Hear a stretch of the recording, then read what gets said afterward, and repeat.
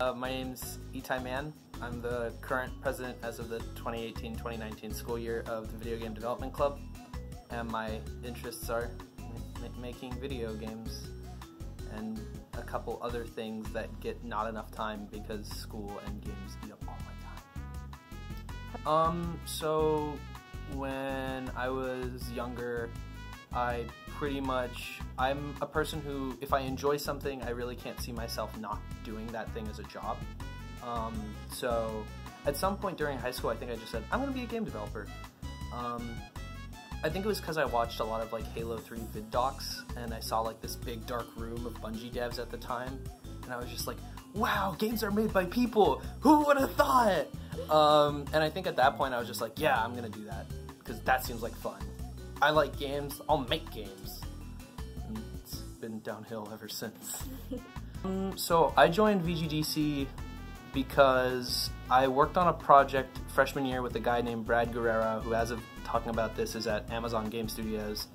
And I was walking around in DBH one day, sophomore year, and sophomore year I left the dorms, kind of had a very small group of friends, didn't really know where I was going, didn't really know what I was doing.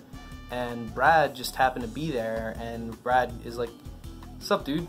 And he pulled me into the game lab, and then I kind of never left. As for becoming an officer, I kind of just was in the game lab a lot.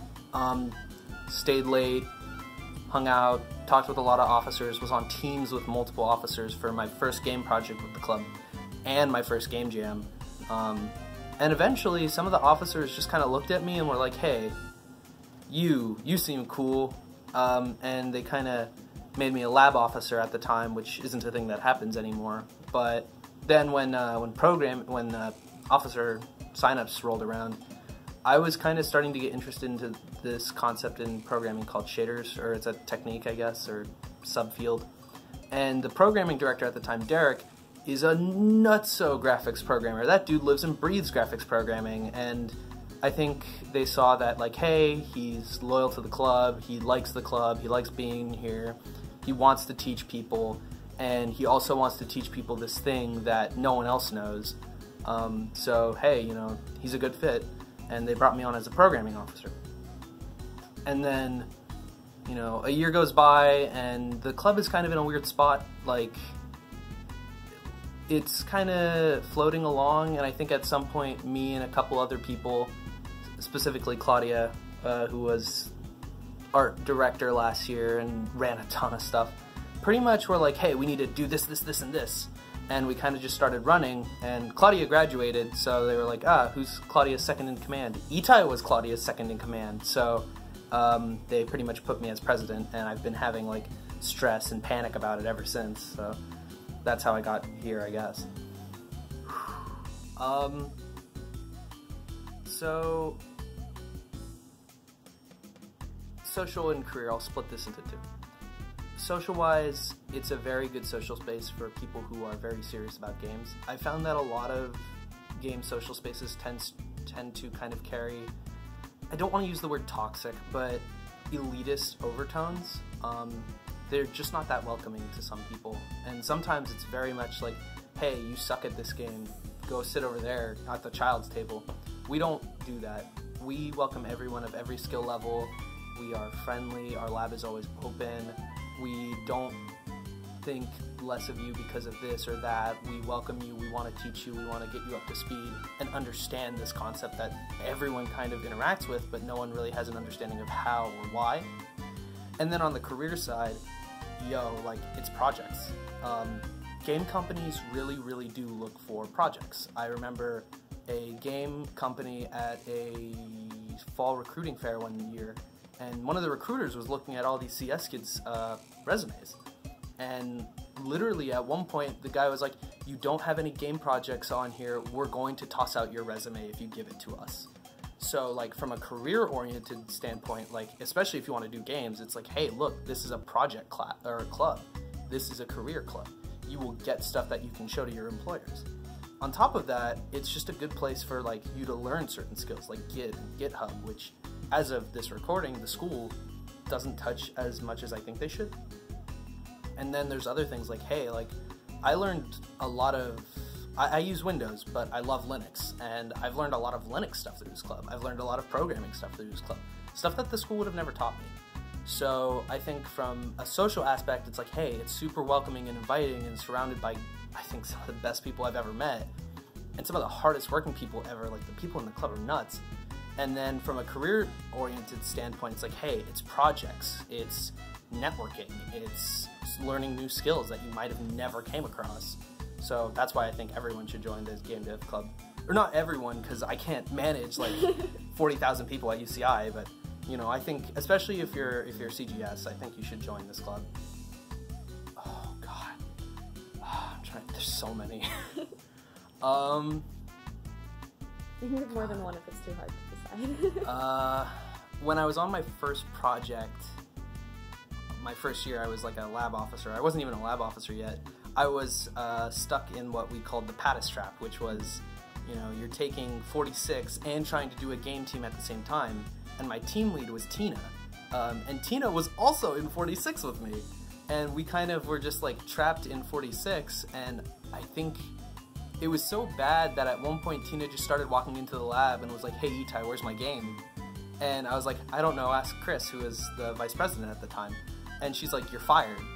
Cue months and months and months of her walking in asking me, hey, where's my game? And she just, if I said anything but here you go, it was essentially like, Ittai, you're fired. It used to be, another memory was, it used to be on Friday nights, they'd play D&D in the lab. At the time I didn't like D&D, and I would essentially sit down with a guy who was playing D&D, but was actually there to beat me up in fighting games and Puyo Puyo Tetris. So I would show up, sit down, and be like, yeah, let's play some Guilty Gear or something, and then he'd just mop the floor with me with like the most like guerrilla nonsense tactics, and it'd just be like, Ben, there's a lot of other great moments. A lot of last year, which was like this weird like, haha, camaraderie, kind of like, let's do this. Recently, like kind of putting stuff in order for like, hey, you know, the club is gonna survive like past me. Well, of course it would. I'm a cog. I'm like gonna bounce down the street, but like, there's just a lot of like small moments. My first game jam, that was a really good memory. My first summer game jam, us putting on game jams, going out to Korean barbecue afterwards for like most events, that was super great. That's always fun. Meeting people like Mayan and Greg and Vincent and all these other people who are just fucking phenomenal. Learning art, I pretty much learned art through the club. Maya, Krita. I'm not a good artist. I'm an awful artist. But knowing and understanding how these tools work, there's just so much. Like, my life has literally... staying in the lab until 1 a.m. every day. That was fun. I used to stay in the lab every single day until like 1 a.m. with this dude named Trey. And Trey is a degenerate, and it would be very fun. I would not do that now, but that was a lot of fun times. They used to call me and him the new Chang, and I don't remember his name because there were people who previously used to like literally sleep in the lab just casually. I never did that. I don't want to do that. That room is filthy, but yeah, no, there's just too many memories. Like, they're all super strong, and they're all like kind of blended together into this giant mush of like, well, that's VGDC, so it's been really fantastic. It's weird to say this because I don't think it actually affected me as much as I think it did, but Hotline Miami, that game, I've made a lot of top-down 2D shooters in my time, and that game is phenomenal.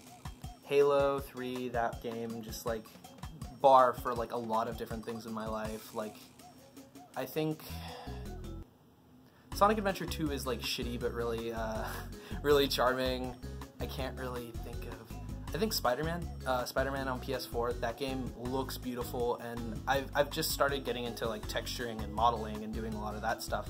And to see how they did certain things in that game and the way that they did certain things, it's just like mind blown. Like, oh, like this is the end result, this is the goal. Like, that's where that's where I should be, and I should be past that too. So Spider-Man was definitely an inspiration. And then just like other like kind of silly stuff. Like I think I'm trying to think what else. What other games do I pull from one? A lot of just like general like action games. Like I love Metal Gear Rising. I love Bayo. Like anything from Platinum, I essentially love to death. Fighting games, although I never make one. See Tina interview for that one if she brings it up.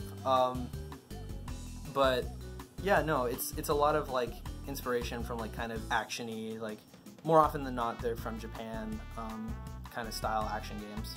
That's like most of it, and a bit of indie games here and there, like I said earlier, Hotline Miami and all that.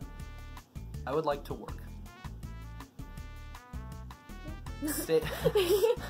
Staying in Orange County would be nice. I would love to work for Blizzard. I think that the way they treat their developers, at least from what I understand in terms of like, hey, we don't really do crunch, fantastic. I would love to work at InXile. I'd love to work at Obsidian. Initially, one of my goals when I left the school was to, hey, go work in Montreal, because I just think it's a cool city.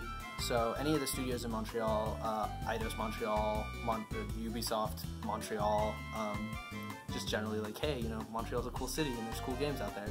I would love to work on a Japanese game, but crunch culture plus what I understand about the Japanese work-life balance, also it's a language I don't speak, so it'd be very tough to adjust, and I've kind of written that off the list in terms of like where I would want to work. It's a lot of like, hey, you know, y'all make like I think I'll be happy working on pretty much any game, like any console game, like serious console or PC game, I will be happy to work on. Sorry, mobile and casino games and like handhelds. Just really want console and PC. What's your Hogwarts house? If you know it. Muggle. Okay. That's a valid answer. Yeah.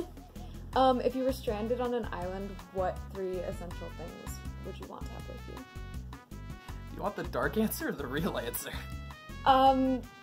Whichever. I don't know.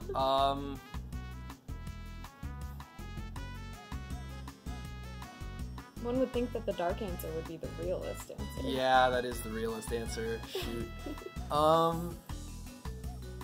That's a pretty hopeless situation. Okay. Maybe like the fun version of the answer. The fun version of the answer? Yeah. I'd probably want what's the name of it?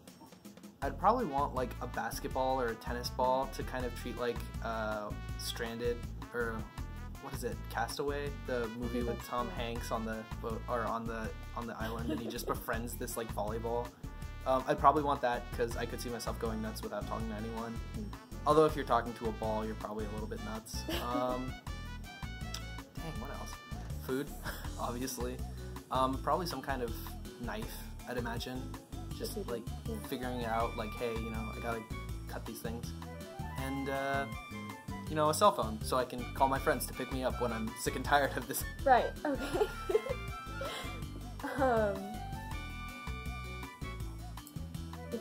If you could have one superpower, what would it be?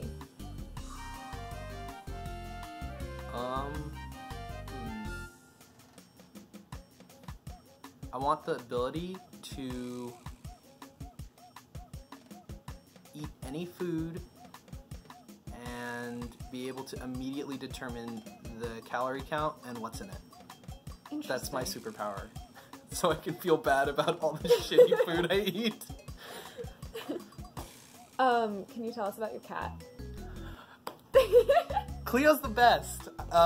She's not technically my cat, she's my brother's, but my cat Cleo showed up in our backyard one day, like out of nowhere, and she just started meowing at us.